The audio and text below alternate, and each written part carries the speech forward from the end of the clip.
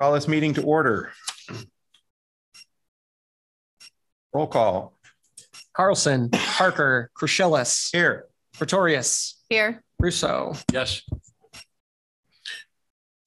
The Board of Adjustment is a quasi-judicial body created by the City of Iowa City according to state statutes. The board's purpose is to decide on applications for variances from the zoning ordinance, appeals of decisions of city officials, and applications for special exceptions requested under the zoning ordinance. The Board of Adjustment is an independent volunteer board made up of Iowa City residents and is not a part of city administration. We are assisted in our work by the city attorney's office and by planning staff. Prior to this meeting, board members received the materials submitted by the applicants, the staff reports reviewing the application, and any correspondence submitted by members of the public. Board members have not discussed the application or its merits with each other, staff, the applicant, or any other member of the public in advance of this meeting. All consideration and discussion by the board takes place in open meeting here tonight, where we also have the opportunity to hear from the public. The board bases its decisions on facts and evidence allowed by city code presented in open meeting. Concise and truthful testimony helps us a great deal in our decision making. We ask that if you wish to speak, that you come to the podium, print your name and an address on the sign-in sheet, and speak clearly into the microphone so your testimony can be heard by all present and by our minute taker, as all testimony becomes part of the public record. We ask that the proceedings be orderly and that when you are testifying, you address your remarks to the board. If this hearing becomes lengthy, we may ask that testimony be focused on new facts or on information not already presented.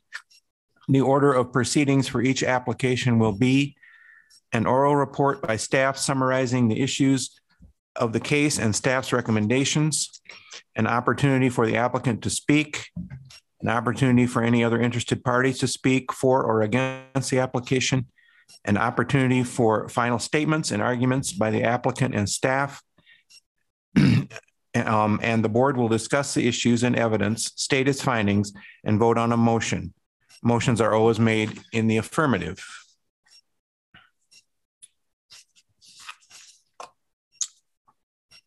So now we will consider the minutes from last meeting.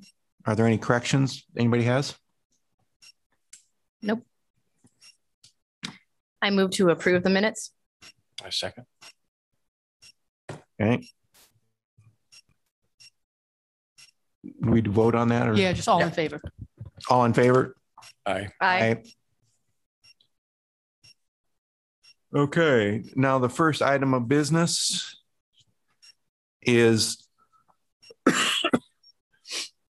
item number EXC 22-0002, an application submitted by Mike Olvera of Prestige Properties, LLC, and David Ginger requesting to convert a two-family duplex to a detached single-family use in a central business surface CB2 zone at 311 North Gilbert Street. And we'll have the staff report. Thank you. We need to open the public hearing. That comes later, doesn't it? Yep. First submit to the public. Oh, okay. Open the public meeting. Thank you. Okay. So as you noted, EXC 22-0002 is submitted by Prestige Properties, which includes Mike Olvera and David Ginger. They're going to requesting to convert a two-family or duplex use into a detached single-family use. It's in a central business service zone, CB2, and it's at 311 North Gilbert. So just to give you some context to start off, the owner is doing this for both this property and the property directly to the north. So the location map you can see on your screen right now shows this property, which is to the south. They do share a common driveway. It's in a CB2 zone, but there are some residential uses around it as well as some commercial uses. And then to the north, more residential uses, but the zoning switches, which you can see in the zoning map. So to the north is residential neighborhood stabilization, RNS 12, and then this is CB2, and then across the street is office commercial to the east.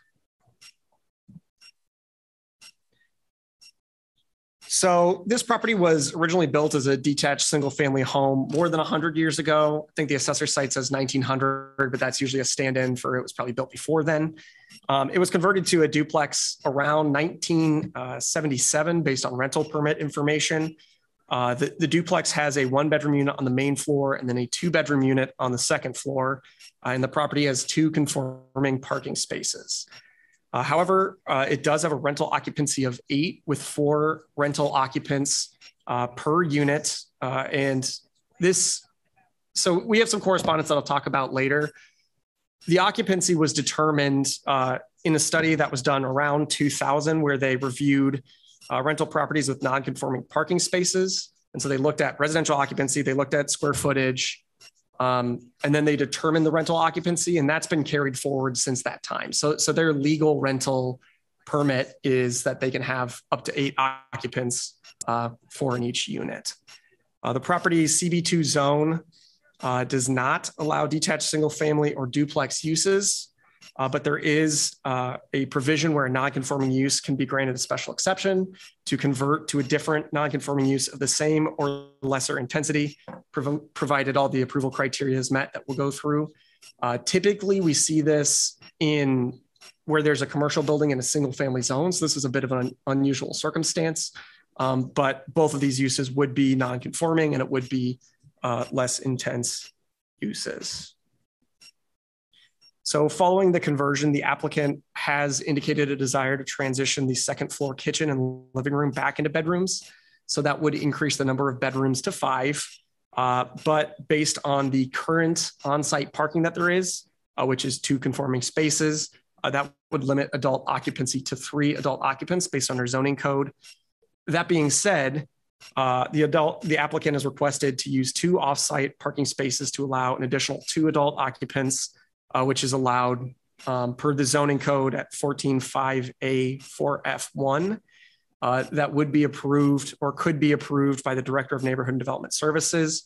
At this time, staff has received a complete application, but we're still reviewing it. So the review is not complete yet.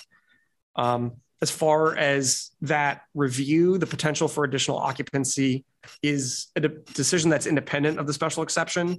So it does not affect staff's recommendation regarding the conversion from a duplex to a detached single family use.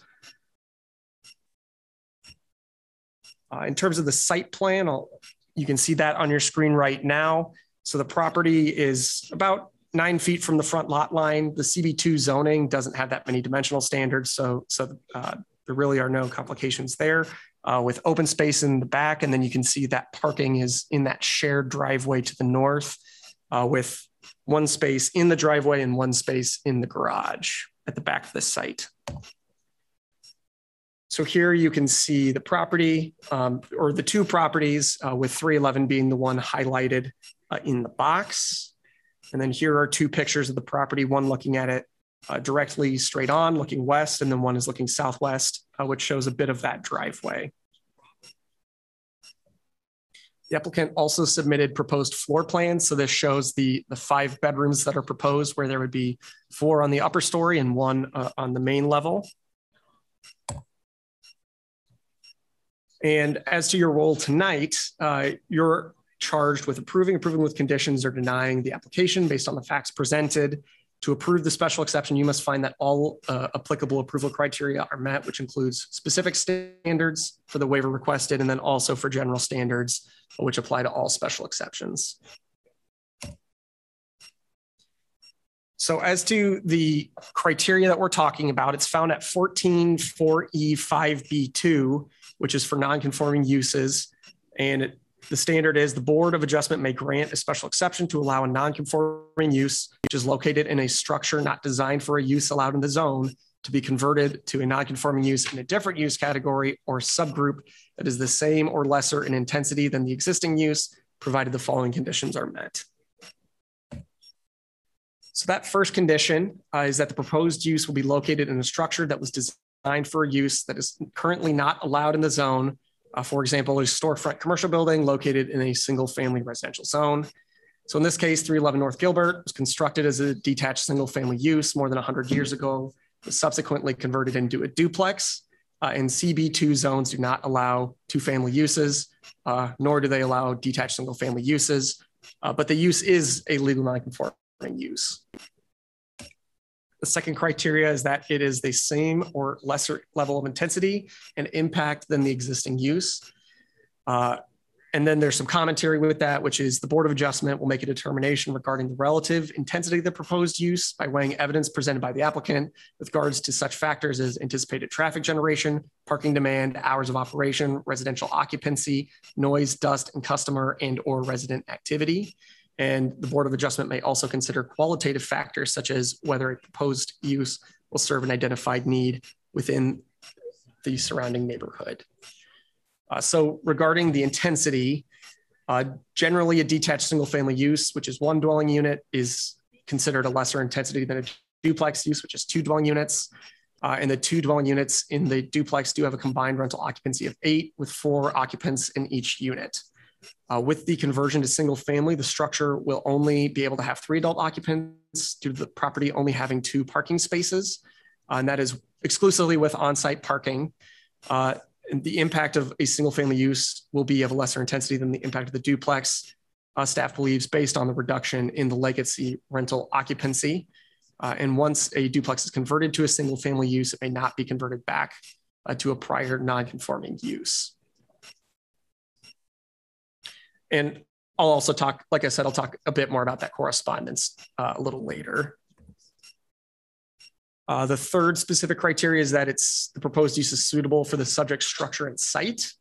So it was originally constructed as detached single family, and returning the duplex conversion to a detached single family is appropriate, staff believes. So staff believes that this criteria is met. And then finally, the structure will not be structurally altered or enlarged in such a way as to enlarge the non-conforming use. Ordinary repair and maintenance, installation or relocation of walls, partitions, fixtures, wiring, and plumbing is allowed as long as the use is not enlarged. So no physical changes will be made to the exterior of the house as part of the conversion. If approved, the applicant has proposed converting the second floor kitchen and living room back into bedrooms and removing the permanent separation between dwelling units. Staff does recommend that converting the second floor kitchen into a bedroom and removing the permanent barrier between units be conditions of approval, only because that would really complete the transition from a duplex to single family. So if it's being converted to single family, that should occur all the way. Increasing the number of bedrooms is an enlargement under the code, which is typically not allowed for non-conforming uses, but that would occur after the fact, after it is converted, and a non-conforming single family use is unusual in that it may be enlarged, provided the expansion does not increase other non-conforming situations on the property. So consequently, that occupancy could be increased if the Board of Adjustment approves the conversion, but staff does not consider that to be the conversion itself to be an enlargement. So it's kind of an unusual circumstance with some unusualities with the non-conforming provisions for single family uses. So it's a little confusing. And then there are 7 typical, 7 approval criteria that apply to all special exceptions. Those are at 14.4B3. The first is that the specific proposed exception will not be detrimental to or endanger the public health, safety, comfort, or general welfare. So the property is already a non-conforming use in a commercial zone, and it would be converted into another less intensive commercial or non-conforming use. There are no physical changes to the exterior of the structure. And currently the 2 dwelling units in the duplex have a combined rental occupancy of 8 with 4 occupants in each unit. With the conversion to single family, the structure will be restricted to 3 adult occupants to the property, only having 2 off-street parking spaces. The second criteria is that the proposed exception will not be injurious to the use and enjoyment of other property in the immediate vicinity and will not substantially diminish or impair property values in the neighborhood. And staff finds that the conversion of the property from a duplex to detached single family is changing it back to its original use, and the area has a mix of residential and commercial uses, which includes single family homes. So staff anticipates no impacts on the surrounding property values. Third criteria is that the establishment of the exception will not impede normal or orderly development and improvement of surrounding properties for the area. And the surrounding area is already fully developed. It's got a mix of residential and commercial uses, including some established businesses. There are no proposed physical changes to the exterior of the structure, and the property complies with setbacks in the CB2 zone. Fourth, adequate utilities, access roads, drainage, and or necessary facilities have been or are being provided. It's an already developed property with all utilities, access roads, drainage, and necessary facilities established. Pedestrian access is available along North Gilbert Street to the east, and vehicular access to shared parking is provided in conjunction with the adjacent property to the north, which is 315 North Gilbert Street. Access will not change due to the proposed exception. And because there are no impacts to the exterior of the structure, it won't impact stormwater at all. So staff believes that this criteria is met. The fifth criteria is that adequate measures have been or will be taken to provide ingress or egress designed to minimize traffic congestion on public streets. Again, there are no changes to the proposed driveway, sidewalk, or street, and the property has two conforming parking spaces, but it will need to continue to share access with 315 North Gilbert Street to ensure access to that parking. As for traffic, it's anticipated that it would be similar to other single-family uses in Iowa City. Sixth, that it complies with all other standards in the code. So first, the property meets all dimensional standards for the CB2 zone, and then all single-family site development standards, including open space requirements. As noted earlier, to ensure adequate access for the property's two parking spaces, it has to continue to share access with 315 North Gilbert Street. And then finally, because the property would convert to a single-family use with two parking spaces, the maximum occupancy of the property would be restricted to 3 adult occupants. And then the final criteria is that it must comply with the comprehensive plan of the city. As far as the future land use map designations for this property, the comprehensive plan shows it as mixed use, and the central district plan shows it as urban commercial. So the zoning is consistent with these categories and will not change as a result of the special exception. And a non-conforming use in a structure not designed for the zone may be converted to a less intense non-commercial use. In addition, the central district plan has goals to maintain and improve older housing stock and encourages reinvestment in residential properties throughout the district. And so returning a duplex conversion back into a single family home better reflects the original use of the property until such a time as the property is redeveloped. So staff believes that this criteria is met.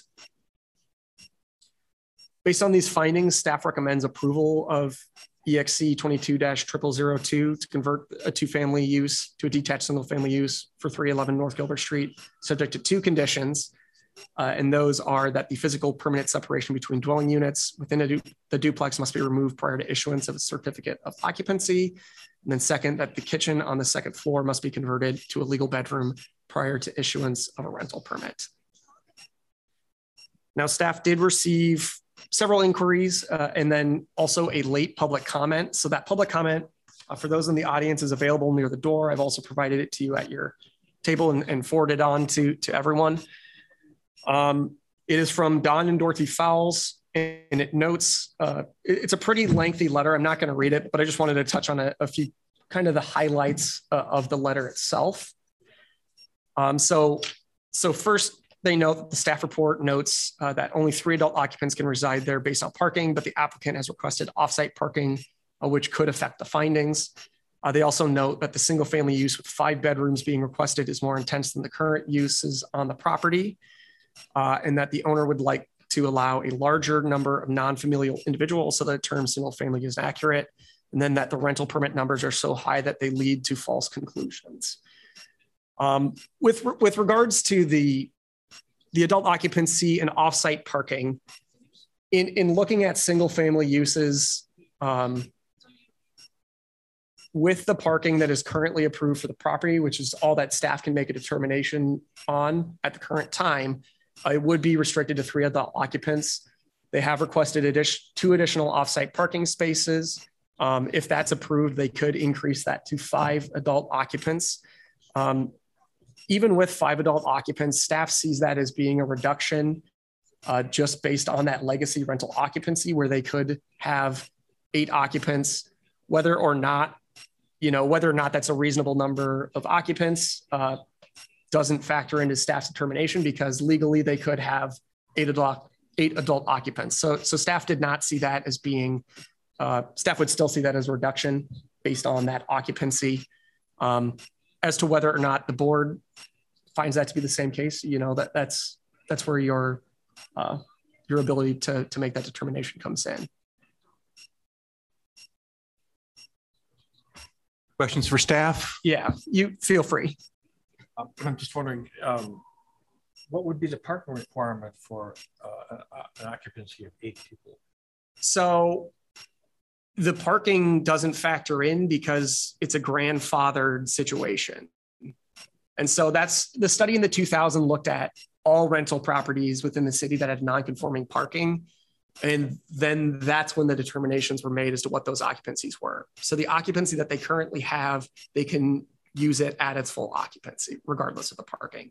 But because they're converting the use, they would lose that grandfathered status, and then they have to comply with the zoning code.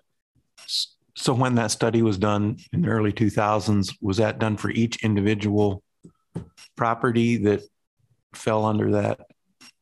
With non-conforming parking. With non-conforming parking? My understanding is that it was for all rental properties throughout the city. Just a little by background, the council appointed a neighborhood task force, for lack of a better term. And one of the things they wanted to do was to make sure that everybody understood what the occupancy was for every rental unit. And some obviously are easy, a brand new 2-bedroom apartment. But these older homes that had been divided up over the years, and it was a little bit, is it 5, is it 4, is it 6, or is it 8? So they went through every one of them and they put a number on and allowed the owner to disagree. And they went, I think it was maybe a 2-year process on the renewal of all the rental properties and assigned a number. And they did look at, say, if I'm making this up, the last 20 years, 8 people have been living in this house, we're going to probably have 8 people living in this house, regardless of the parking. So there was some type of standards used to try to determine parking for all rental units, but in particular those that are non-conforming with respect to parking. And that was just assigned at that time and has grandfathered since then. So, and there are also some grandfathered parking spaces that would not be considered conforming parking spaces under the current zoning code. So for example, you can only have 2 cars stacked and have that count as conforming parking. For properties with long driveways, you might see 3 cars stacked and the city would still only count that as 2 parking spaces. So that's also part of it. I think the other property has 4 parking spaces where the city would only consider it 2 currently under the zoning code. So the individual considerations that were made for each property are part of the city code then, and are actually, that's what's enforced. That's what's enforced and that's what's allowed. Right.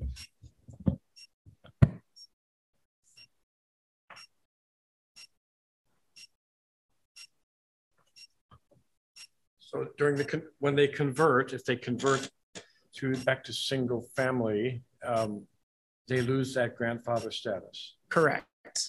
But then they can climb back towards 8. So to do that, they have to find conforming parking spaces. And there's a provision that allows offsite parking with certain standards.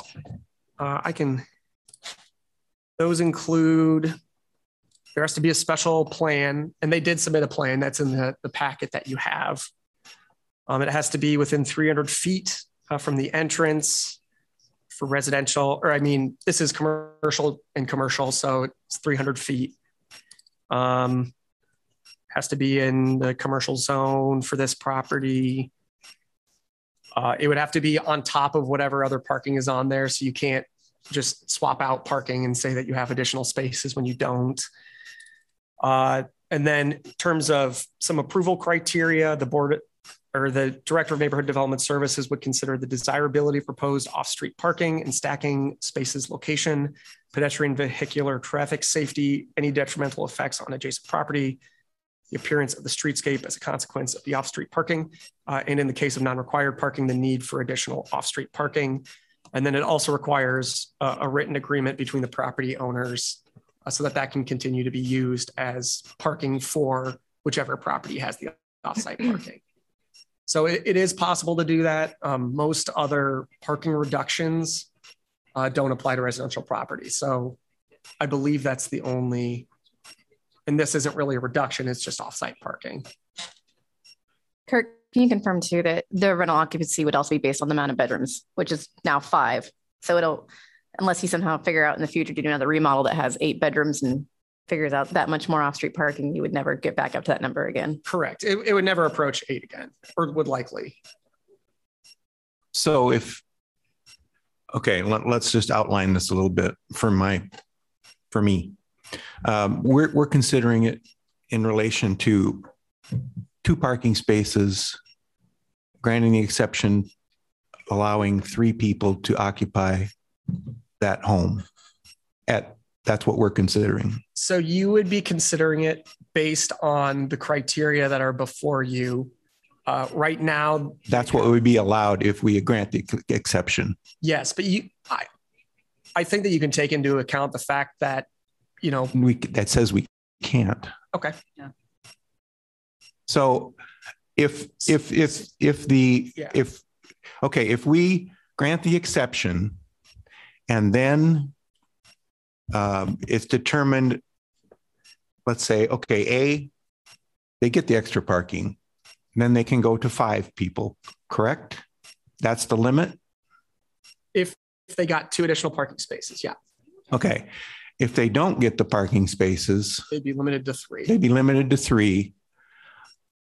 If they've been granted the exception, are they committed to converting the property? They don't have to do that. No, They can leave it as is and then just go back to everything the way it was. correct. So the exception would give them the ability to move forward with a conversion. Right. And if they chose not to, they would not have to. Okay. Then my next question would be, and it was outlined in the letter, if the exception is granted and they get the parking spaces and the property can go to 5 occupants, and what happens if the property is sold and to someone else other than Prestige, which does not have access to the additional parking? Well, And does the property go back to only 2 spaces and then back to 3 people? Or can we stipulate that? Or what happens? So it could go either way, depending on how the covenant is written. Typically, we would expect it to be just a permanent covenant, but it doesn't have to be. So it could be a situation where it would revert back because it no longer has offsite parking. So anytime a new rental permit is issued, that would be, they would determine the parking. And if they no longer had 2 additional parking spaces, it could go back to 3, or that could pass on with the next owner. It depends how it's structured. What could pass on? The offsite parking. Yeah, but if they don't own the offsite parking, Prestige owns the parking. So that's why the city requires a covenant, and it would be laid out in the covenant as to exactly how that would transpire in the future. So he'd be selling the parking spots with the house. Potentially. Yeah. Oh. And if it wasn't sold with the house, then they would have that 3 adult occupancy because they don't have offsite. And who stipulates the covenant? It will be reviewed by the city attorney, and staff doesn't have a preference either way. I don't think it would be based on how the applicant wishes to pursue the covenant, and then staff would review it to make sure that it's, as long as it is under its current rental permit, it would be legally enforceable. That would be staff's approach. And you had asked another question about occupancy, if you could stipulate whether or not that occupancy would transfer. Is that correct? Or not? I just wondered if we could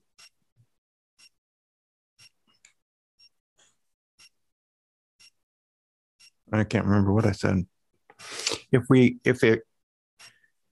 we can stipulate that if the property is sold and they don't have access to the additional 2 spaces, if it automatic, if it would then revert to 3, if we can, I guess, influence the covenant or whatever.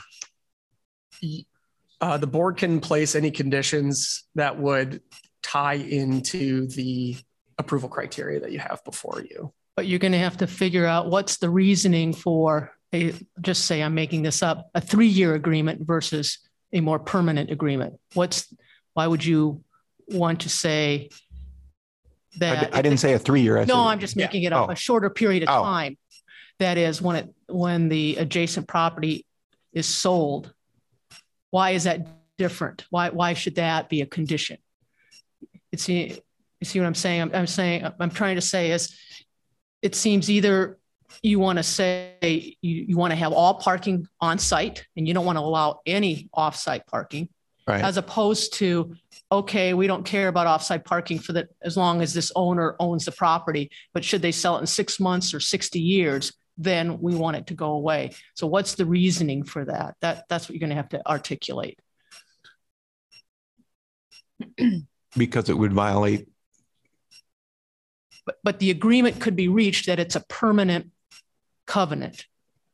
That is, I, as the adjacent property owner, could cut a deal with Mr. Oliveira saying, as long as you want to use this property, it's going to be used. And when I sell the property, that covenant is going to stay with my property.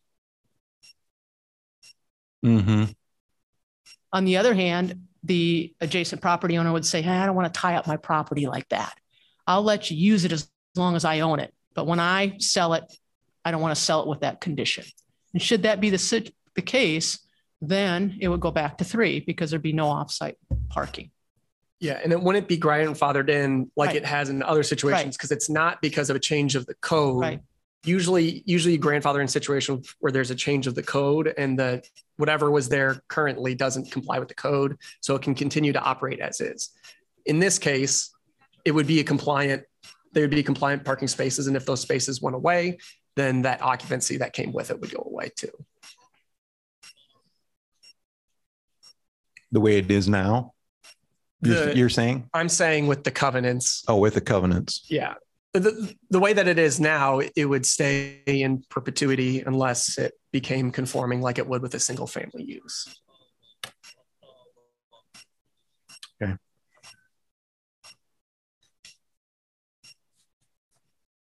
But does this mean that if Mr. Oliveira wanted to do something with the property that he's using for some of the parking spaces, would this put a crimp on what he could do as far as redeveloping that other piece of property? Well, you could, as long as you still had compliant parking spaces, I believe. Otherwise, they would lose, that occupancy would be lost to this property. So if he continued to own this property, and what is it? The property on Bloomington, 412 East Bloomington, he could redevelop 412 East Bloomington to a higher density, but he would have to make sure that he maintained space for those parking spaces for this property here on Gilbert Street. For as long as that additional occupancy is there. And if that parking went away, then the occupancy would go away. And that's automatic, or that's going to be stipulated in a covenant? That would be automatic upon the time that they're doing the rental permit renewals, because the rental permit, inspection process looks at the number of parking spaces when it's determining occupancy and number of bedrooms. Okay. So it would be, the way to think about offsite parking is you would treat it exactly like it's on-site parking, but it's just not on the property. So if you had 4 parking spaces on the property, if those two spaces went away, that occupancy would go away. It's similar for offsite. The only difference is that there's covenants involved and some additional standards. So, Kirk, this the offsite parking is under review, under consideration. Is that right? Correct. So what is the role of the neighborhood services director? So she'll make the determination as to whether to approve the parking based on those approval criteria. Based on the qualifying factors, where it's 300 feet, the same zones, those sorts of things, those all appear to be met. So it would be based on the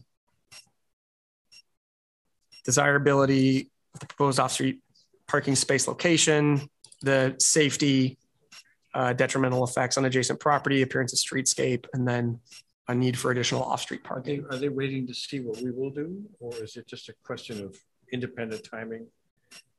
Independent timing and what you will do, since it may or may not. I'm just wondering if we have the cart before the horse. I'm sure you guys have considered that, but It's moot without the special exception. Yeah, I see. Okay. Does parking in the driveway come into play at all? So there would be one space considered in the driveway and one space considered in the garage. Well, that's the two they're coming up with. That's the two that are conforming. So the garage is only a 2-car garage, one side for each Correct. house, And then one space in front for each house. one in the driveway. Yeah. And then any other parking space or any other space on the driveway is not considered a conforming parking space.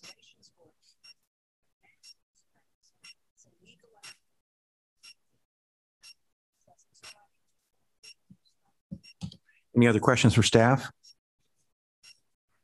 But basically, we have jurisdiction only over converting it to a one-family house, taking the kitchen out upstairs and removing the wall between the two units. Those are the only things that we can really vote on. You can propose any conditions that you believe are needed to mitigate any negative impacts that apply to those approval criteria. So with those two conditions, here, let me just get back to that quick. Oh.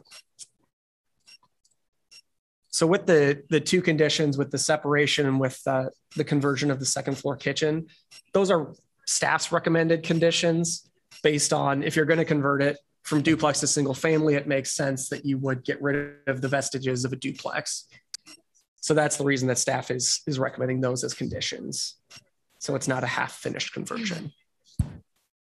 But Nancy, to your question, and as Kirk was talking about, the standards themselves and the special exception do not address the offsite parking. Okay, it's not you must have offsite parking as okay, but the question is, can you add it as a condition if you feel that offsite parking can be tied to one of these standards?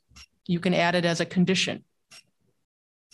In other words, you could, if you believe that all the parking should occur on site and not off site based on one of these standards, you could add it to as a condition. But that condition has to be tied to one of these standards. Okay. All right. So are there a lot of similar situations with a lot of offsite parking in town? Typically, you see more offsite parking in larger uses. You generally don't see it with single family uses that often. The 300 feet can be challenging because that basically means that the parking has to be within a block. And especially downtown, parking can be pretty tight and it's often tied up with the occupancy of the properties. So there's no additional parking to be able to provide those spaces to a different use. In this case, it was a doctor's office. This property that they're proposing it at was a doctor's office. It's got some excess parking. And so there's the ability to do that. And if it wasn't used here, it could technically be used with any single family use that was within 300 feet or if it met those approval criteria and was approved by the director. So as it stands now, they can park, there is no parking restriction on the properties as right now. Could you explain? They don't have any parking restrictions. They can park as many cars as they want, wherever they want. They're not required to have a number of spaces at the current time. They are grandfathered in. One property has 2 spaces and one has 4. But what are they required to have? The requirement is what the rental occupancy was grandfathered in. You can't park on the grass, Gene, for example. Yeah. No, I mean, for this property, for example, they're allowed 8 occupants. What does that translate into for parking? I don't know if you can stack two and not go over the sidewalk. I don't know if the space is. Yeah, so the rental permit is 2 parking spaces on this property with 8 occupants. Oh, okay. That's what I. Yeah, and then the adjacent property is 10 occupants with 4 spaces, but 2 of those spaces are not conforming. But they were conforming back when this But was they put were in place. conforming, yeah. Yep. But yeah, the 4 spaces is what's on the rental permit. And where are the 4? Oh, we'll get to that. That's the other part. Yeah. Okay. Any other questions for staff? Okay, we invite the applicant to speak.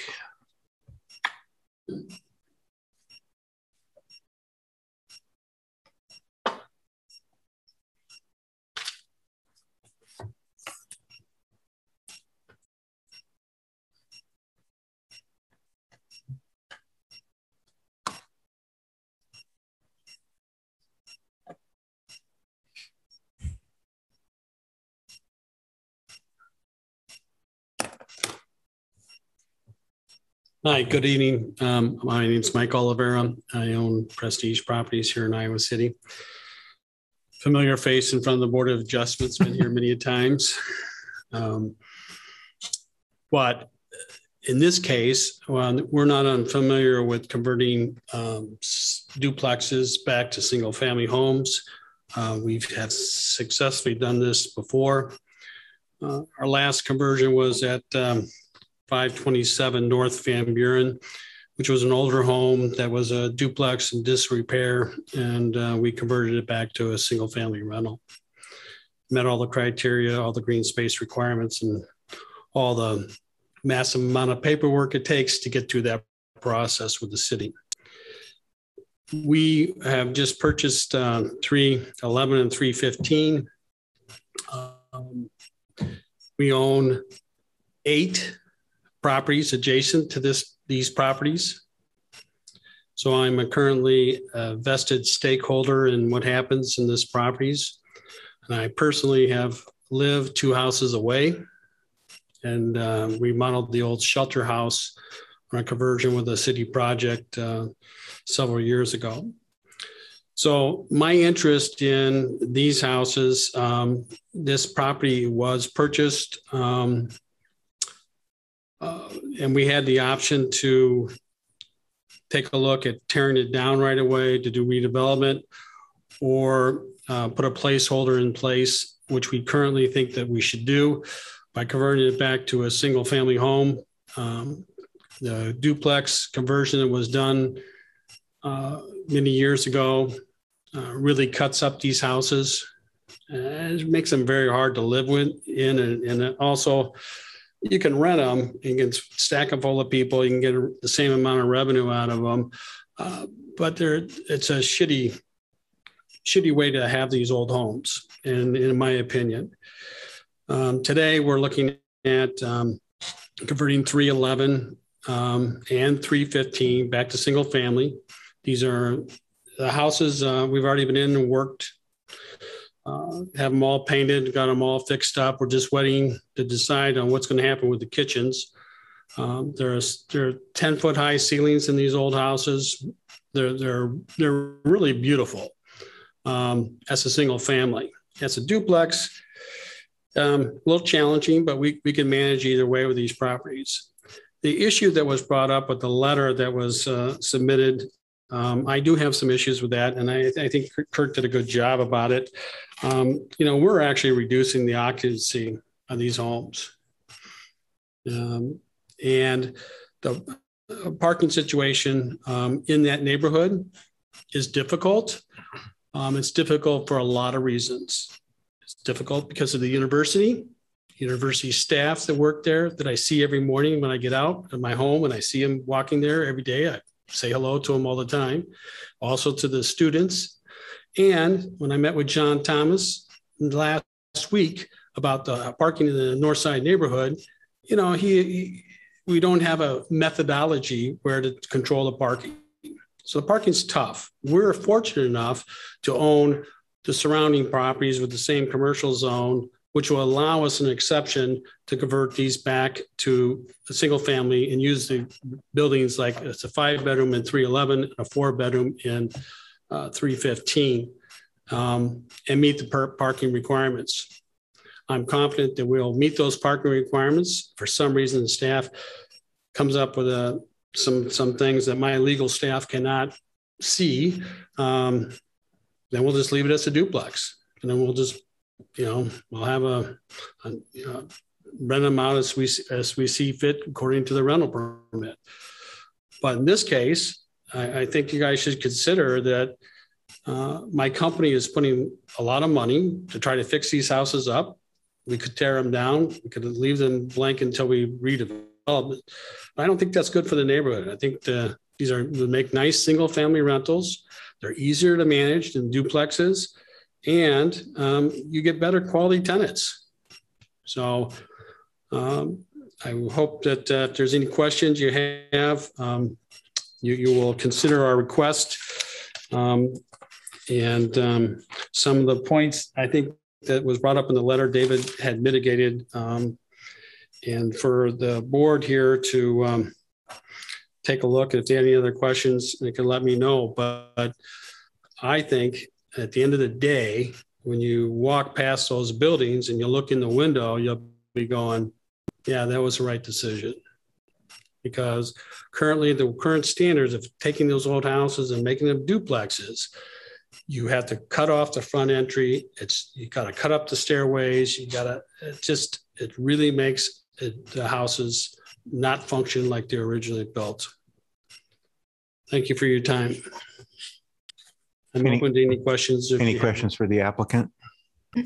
Mike, you mentioned you've already done a lot of work to the property, and then you're going to, of course, if we grant you this, remove the kitchen and whatnot. Anything else as far as rehabilitation of the interior of this unit or exterior? Well, I don't know if you know the history of this building, but the lady that was in this, that owned this, the family that owned this building for the last 2 years, she had moved into a rest home, but she was a hoarder. Mm. So the house was full from all floors, probably one of the worst ones I've seen. But that affected both of the buildings. But there is a tenant that lives in 315. He's been there a long time. And, but we've given all the proper notices about, we're fixing up the building and converting it. The inside, we've just had plans to remodel the kitchens. We went through all the buildings and painted, patched up, fixed the bathrooms. We do the standard drill for us because we own Prairie Sun Building Services and my construction company, and they do all the work for Prestige Properties. So, when we go through with one of these renovations, I could put a for sale sign on that house if I wanted to and sell it for good dollars. But our philosophy is if I make the rental units nice, my tenants are nice, I can manage them a lot better. So usually we put in hardwood floors, we sand them, we try to keep as much of the natural finishes as possible. And that's the old, and those 2 buildings, they were a lot of original woodwork and things like that. It was just in disrepair. The electricity is good. The furnaces are good. It was just a lot of stuff in the houses. So I think we took almost $1,000 worth of dump fees. So. Thank you. Right. But you're not planning on any exterior improvements? Well, we'll get to that. We will. We're not going to change the outside, but we'll fix the siding and gutters and, during the, we're in Iowa. It's hard for us to do anything outside right now. Our focus is on the inside.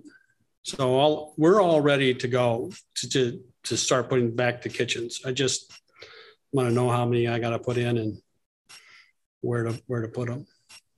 So, but you are welcome if you're walking by, you want to knock on the door, my staff will let you in and take a look. It's pretty nice. Once the floors are done, it will look day and night. So, all right. Okay. Any other questions for the applicant? Thank you. The public hearing is already open, so we invite anyone in favor of the application to speak.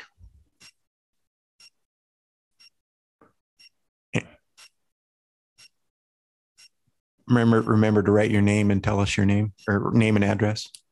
Okay. I'm Peter Speltz. We actually just moved here recently, and could you speak up just a little bit? Yeah, I'm Peter Speltz. We moved here recently. We live on Fairchild Street and own a rental property on Gilbert, 413 North Gilbert.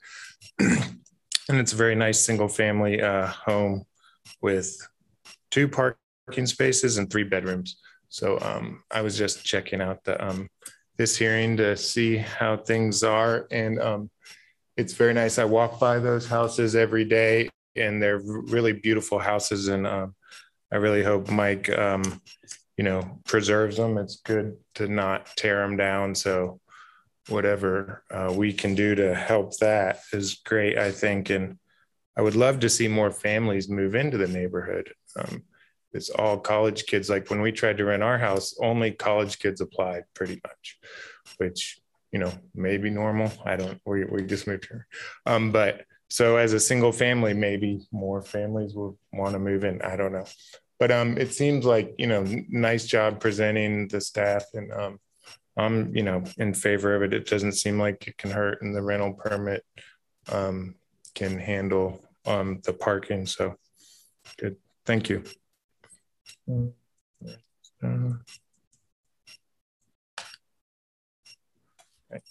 I have one question, and I'm not sure who it would be appropriate to ask to.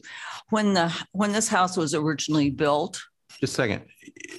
Was this a question for the applicant or for the person in support of the application? It's either for the applicant or for Kurt.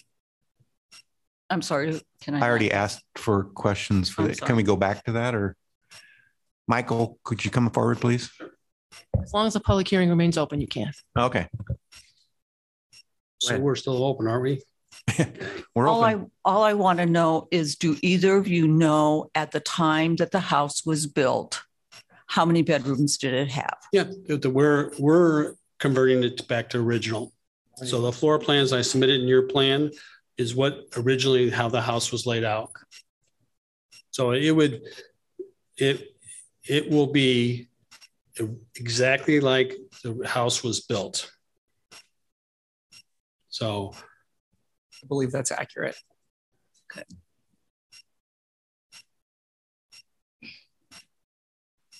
Thank you. Okay. And now we invite anyone opposed to the application to speak. Nobody? And Michael, do you have any further comments to make? No. I think that... Okay. So now is the time for final questions for the applicant or staff or the public.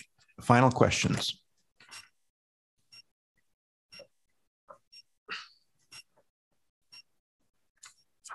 Nancy, do you have anything?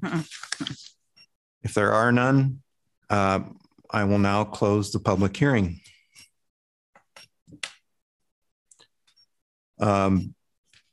Now is the time for discussion before the motion is made. Does anybody have any comments, thoughts?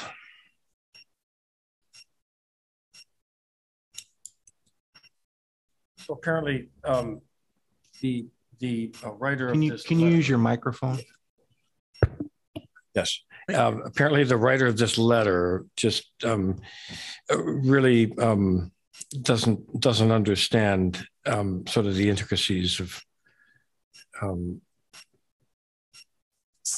you know, what's involved in the offsite parking spaces. Would that be your assessment? That's my understanding of it. It looks like they're making some assumptions a couple different times. Yeah. And we simply have to go off the facts that are given to us. Yeah. And their concern, and it would be my concern as well, that if ownership changes, that the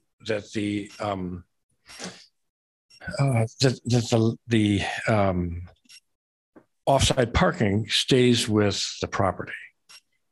Is that correct? Sounds like that'll be a covenant that'll be decided at some point in time by whichever department that was, if it's going to run with it, or simply if it doesn't, then I think it sounds like if he was to sell the property at some point in time to somebody else and they didn't have access to that off-street parking, that it would revert back to 3. Yeah. So I think that's really the crux of, I think it is, of importance in my mind, and I think in your mind as well, that we have that nailed down, that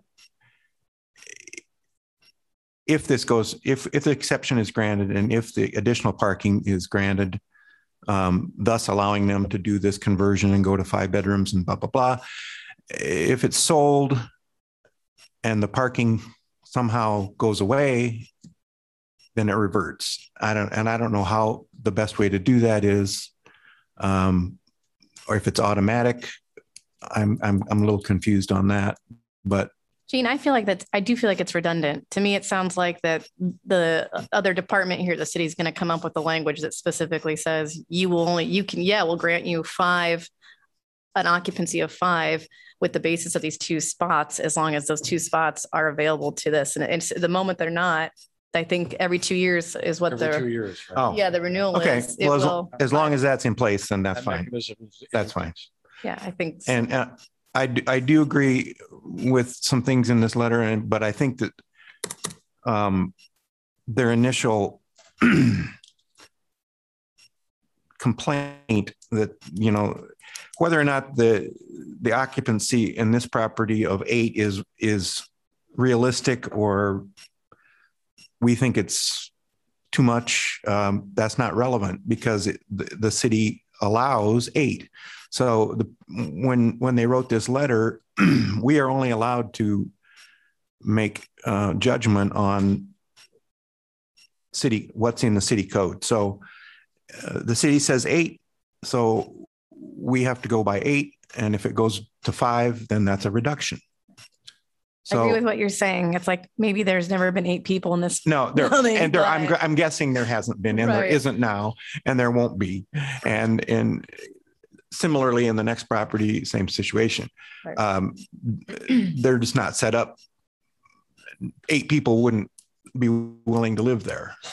But that's neither here nor there. They are allowed 8. And so we have to, that's all we have in front of us. And that's all we can consider. I'm also not sure, and it doesn't really say in this letter, I'm not really sure what the motivation of the letter writers is. Why are they opposed? They're not here. I wish they were here, because I'd like to ask them. Well, I think they're sort of suggesting that the 8 is a false standard. Yeah, but why do they? I don't know. I mean, I think it's uninformed, and I wish they were. You're right. I wish they were here. What's their motivation for wanting it defeated? Maybe kind of like what we said, I guess. Too many people in the area? Yeah, because we know, or they know, like we assume is that there's never been 8 people and there's only been like 1 person. And this is going to be an increase. This is going to be a potential. Yeah, I think that's what. But they haven't said why they think an increase is bad. Right. I mean, as far as I can see, I just read it. You're right. How is it poorly impacting the neighborhood? And yeah, how does it affect their property? They don't live there. They live out on Running Deer Woods Northeast, and they own the property and rent the property at 310 North Gilbert. We can't assume anything because they're not here to tell us. But so I guess I'm just saying that. You wish you had more information. I wish I had more information, and I wish they were here so that we could tell them what we're basing our decisions on. Okay. Any other discussion? I'd like to say one of the things, because I looked at it, when you look at the floor plan, it looks like a family house. Now, whether it will be rented to a family or be rented to students, we have no control over that. But there is only one bathroom on each floor. There is not a bathroom for each bedroom, which really pushes it directly to students. So this gives it more an ability to adapt to more situations, which I do appreciate. Sure. Yeah, the flexibility of it, I get it. It could now actually have a family. Yeah. We don't know the likelihood, but it could, more so. Okay. Ready for a motion?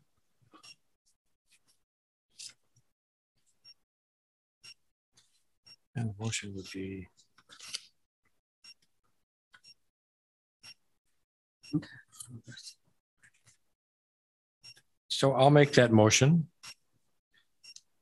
It's this text right here, right?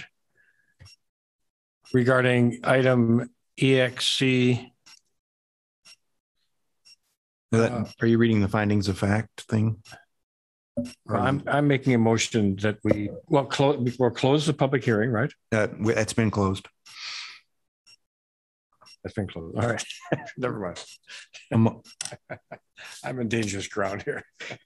I can do it. I'll motion to approve a special exception item 22-002 to convert a two-family duplex to a detached single-family use for the property at 311 North Gilbert Street, subject to the following conditions. 1, the physical permanent separation between the dwelling units within the duplex must be removed prior to the issuance of certificate of occupancy. And number 2, the kitchen on the second floor must be converted to a legal bedroom prior to issuance of a rental permit.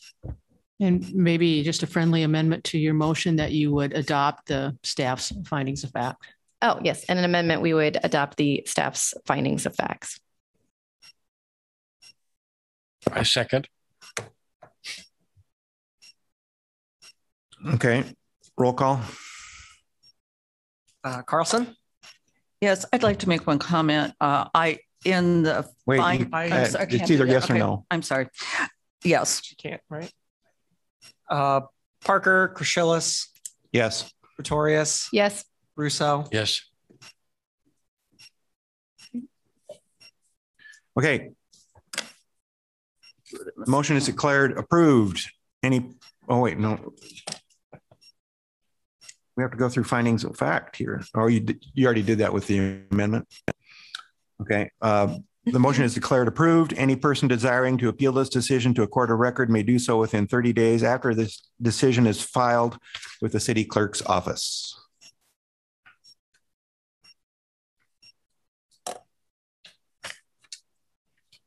All right.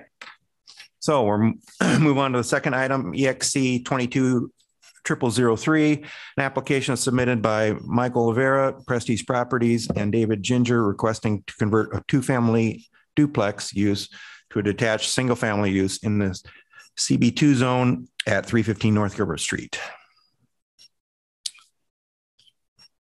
Staff report or open the public hearing.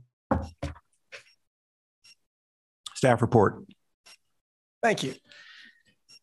This one will obviously sound pretty similar to the last case, so I'll try to highlight the differences more so than go over all the intricacies again. But it's just the property to the north, shares that access with the property to the south, and it's 315 North Gilbert Street instead. We did require 2 special exceptions because they're independent properties rather than cases where we have a single property with multiple special exceptions where they can be combined. So this property is just to the north. It's right on the alley. Again, it's surrounded by a mix of uses, including single-family homes, commercial, multifamily, zone CB2 as well. This property is across the alley from the RNS 12 zoning designation, unlike the other property, but otherwise it's in pretty similar circumstances. So this property was similarly built more than 100 years ago. In terms of when it was converted into a duplex, it was done by at least 1977, based on the earliest rental permits I could find. So it probably was converted a little earlier than that other property. But this property has one bedroom on the main floor, a one bedroom unit on the main floor, and then a one bedroom unit on the second floor as well. It also has 2 conforming parking spaces, though the rental permit says that it has 4 parking spaces. So it's grandfathered with 4. And its rental occupancy is actually higher than the other property with a total of 10, so 5 for each unit. Again, it was determined through that same process whereby non-conforming parking was allocated for rental properties. Again, it's zone CB2, so doesn't allow detached single family or duplexes. And the applicant would like to convert it back into single family because this property actually has 1 fewer bedroom. So it would be converted to a 4-bedroom unit, but it would be subject to that same 3-bedroom or three person adult occupancy due to the 2 conforming parking spaces on the site. Real quick, where's the other 2 spots that are non-conforming parking spots? So they're not laid out on the rental permit. The best I can tell is that the driveway is approximately long enough to fit 3 spaces in the driveway. And I think it's not on the other one because it's a narrower driveway on that property. Oh, okay. So it gets pretty tight when you're between the buildings. And that's why I think one has 4 and one has 2. But for the purpose of the exception, it goes back to it would go back to 2. It would have 2 conforming. Yeah. And so the applicant has requested 1 offsite parking space similar to the other property that would let them have 4 adult occupants, which would equal the number of bedrooms. In the letter, in the correspondence that we received, they noted that in their application, they actually requested 2 parking spaces for this site. I believe that was an error on the part of the applicant because based on every conversation I've had, they want to be able to have 4 adult occupants. And that's what the number of bedrooms would restrict it to. But similarly, that consideration is not really being considered as we're looking at this property as to whether or not offsite parking would be approved. But we do have that complete application. So you can see with this property that the driveway that's shared is to the south. It's actually a little wider on this property than it is on the property to the south. And that's why I suspect that they have more parking spaces.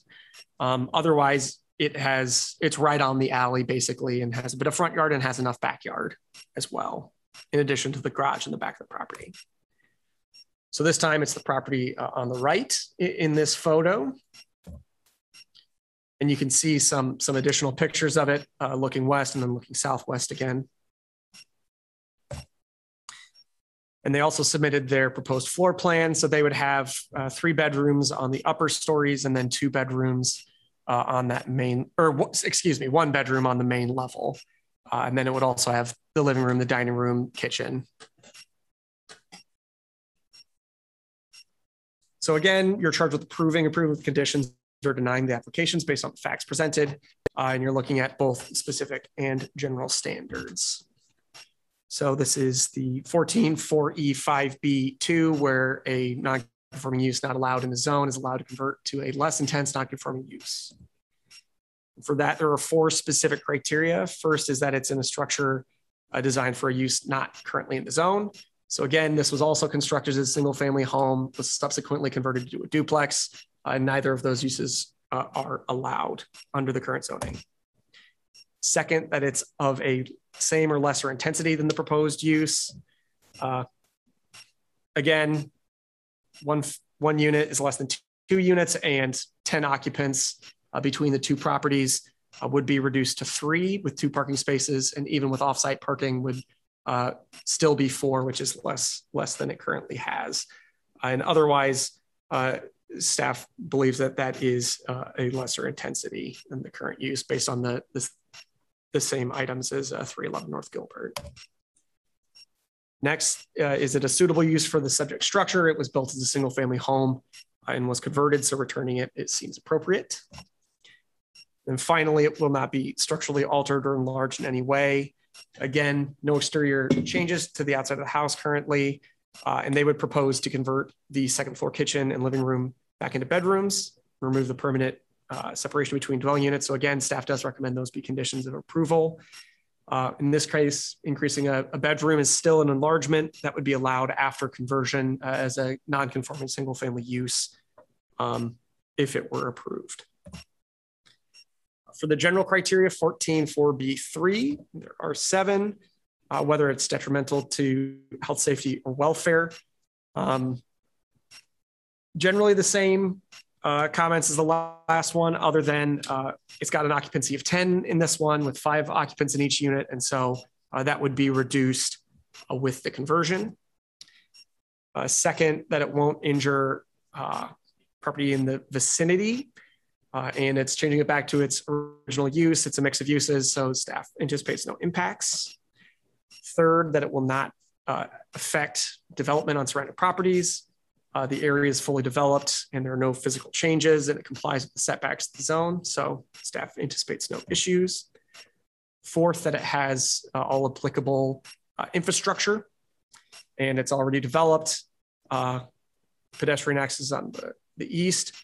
This one does have a wider driveway access that is shared with the one to the south, but because it's wider, it does allow easier access to properties at the rear. If these properties were split at any time, the property to the south would have some issues with access, but this property would not. But again, access won't change, and it's under common ownership currently, and no exterior effects to the property. As far as the 5th criteria that are tied to ingress and egress, there are no changes being proposed. Anticipated traffic is expected to be similar to other single-family uses in Iowa City, and it has 2 conforming parking spaces. 6, that it meets all other standards in the code, and staff believes that this criteria is met. And finally, that it is consistent with the comprehensive plan. This property is also shown as mixed use and urban commercial, like the property to the south. And the zoning is consistent with that, but the zoning code does allow some non-conforming uses to convert within that zone. And the central planning district does have goals related to maintaining and improving older housing stock and encouraging reinvestment in residential properties. So staff believes that returning the conversion meets this criteria until such a time as the property is redeveloped, if it ever is. So based on these findings and the findings that are detailed in the staff report, staff recommends approval of EXC 22-0003 to convert a 2-family use to a detached single-family use at 315 North Gilbert Street, subject to 2 conditions: that the permanent barrier between the dwelling units be removed prior to issuance of certificate of occupancy, and then that second floor kitchen be converted to a legal bedroom prior to issuance of a rental permit. And the public comments, again, we still have that same letter. Same comments. The only difference that applies to this property that didn't apply to the other one was that comment about, the applicant had requested 2 parking spaces for this property, and so staff may not understand the occupancy that would be allowed for the property. But based on the rental permitting process, they would only be allowed 4 because they have 4 bedrooms. And based on conversations with the applicant, staff only anticipates that they would want 1 offsite space to hit that. So staff believes that that's a non-issue with this proposal. And that would conclude staff's report. If you have any questions, feel free to ask.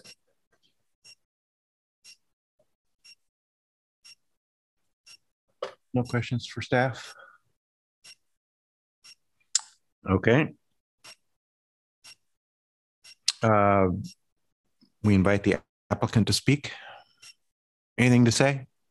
Well, 315's if you do speak, you should speak into the mic. Thank you. Just for the sake of our record, minute taker. Yeah, no, the 315's a unique building because it's a little bit different than the other one, but not much. The floor plans are laid out. It's a smaller footprint, would it be 4 bedrooms rather than 5? But we have additional offsite parking within 300 feet. And so there shouldn't be a problem getting this one approved. So if you have any questions, let me know. Otherwise, it's the same as the other building. I just thought of something for Kirk. I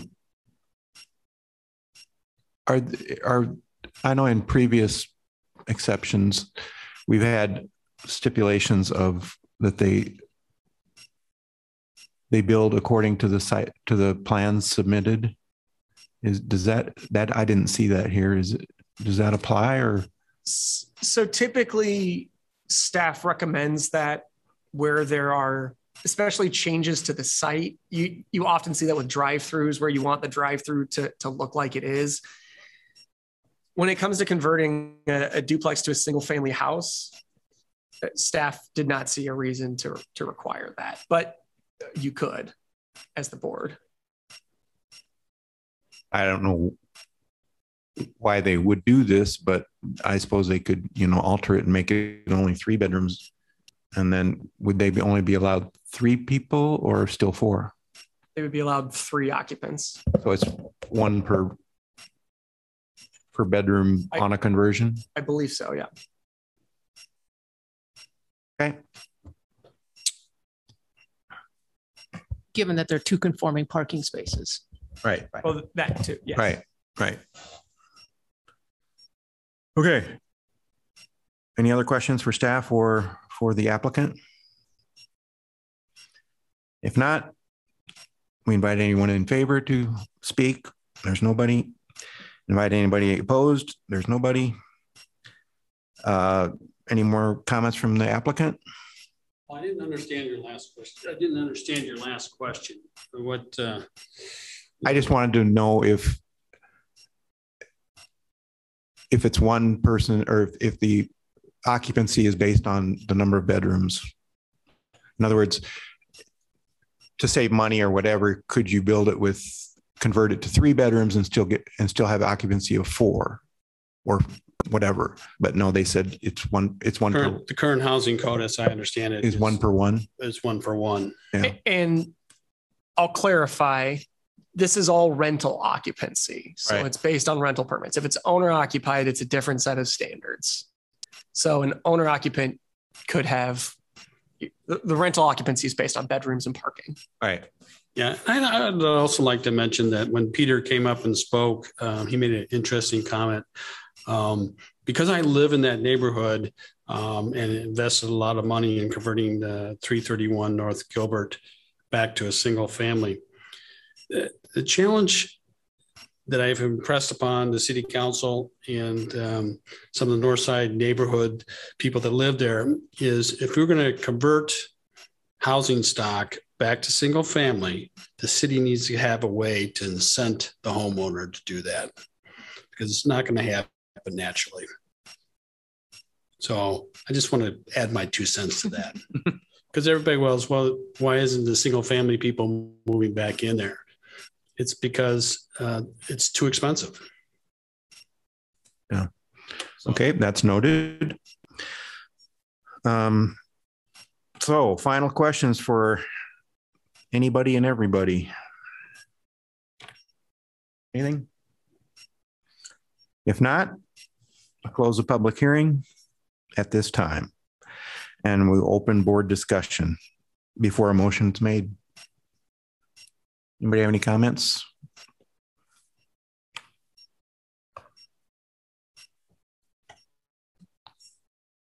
I just want to say that if the city goes through another process of assigning occupancy limits to non-conforming properties, don't hire that same company because I don't think that they're, I don't know how they came up with those numbers, but they did. A lot of grandchildren. I guess so. I don't know. Other than that, it's very similar. I think it's just very similar to what we've already looked at. And as long as they get the additional parking, I don't see why not. I don't see whether it's an issue or the conversion is an issue. I'd like to say, and this is from 311, but it also applies to 315, that the proposed exception will be consistent with the comprehensive plan of the city. I really appreciate that the central district plan was mentioned also to maintain and improve the older housing stock. I really appreciate that as someone who lives in the Central District, who worked in the Central District plan. It's nice to see that brought up. Thank you. So that, just for clarification, this will be, I guess I can't do that now. Never mind.